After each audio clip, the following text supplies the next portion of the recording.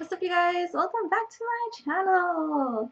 Excuse the lion mane hair. It's really hot and humid today, and I just really need to let my hair down. But I'm here to do a review, and hopefully this review will be 3 minutes or under. That's what I'm aiming for. And today I will be reviewing The Walls Around Us by Ren Suma.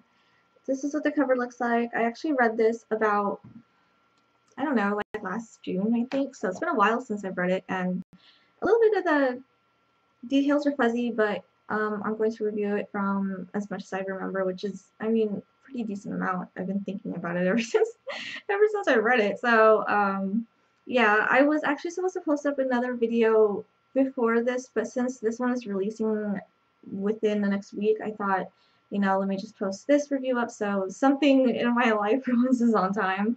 So that's that. I haven't read anything from this author, so this is the first book I've read from her, and it's supposed to be like this ghostly, scary kind of, not scary, but creepy kind of read, and it wasn't really all that bad as somebody who's, easily scared. It was a little bit creepy, I will admit, because of the clashing of events, but other than that, you know, it's more like a time travel creepy kind of thing. So we have three characters. We have Amber, who's inside the penitentiary for all girls, like all teenage girls.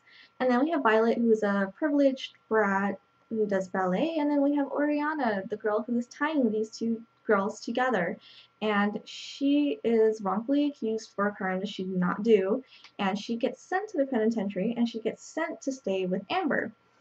So her and Amber kind of get to know each other. Oriana is this really sweet girl, and she doesn't belong there, but she's not going to rat out the person who put her in there, and that's unfortunate. But Amber tells us a story from the future, whereas Violet tells us a story from the past, and then eventually these two stories mash together, and it's crazy when that happens. There's so much to incorporate, and there's so much to think about, and then there's so much to really understand, and then when the two parts come together, it takes a while for you to understand exactly what is going on, but something really eerie is going on, and people are starting to notice. So I can't say any more than that without ruining the book, but it was a really great read. I read through it really fast because it was so interesting, and there were so many different sides to the story and things that were happening, and you know things you were trying to figure out along with them, and yeah, it was captivating, and it was really good. I actually really like it. If her other books are anything like this, then I will totally pick up her other two books pretty soon.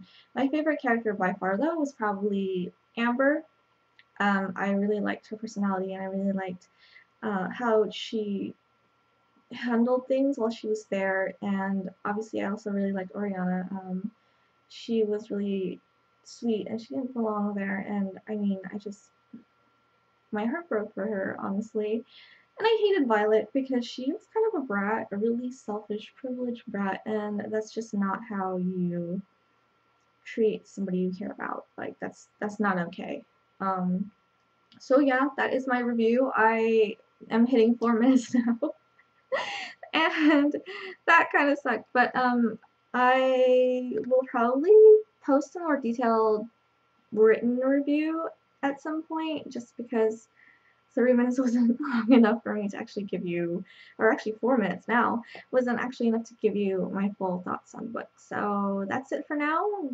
I will probably link that below in the description when it happens, so keep a lookout for that, and I hope you guys pick up this book because it is a really great read. Thank you again to NetGalley and to the publishers for allowing me to read this title early. I really appreciate it. That's it for me. It is really hot. I can't breathe. I need something to drink, and I will see you all next time. Bye.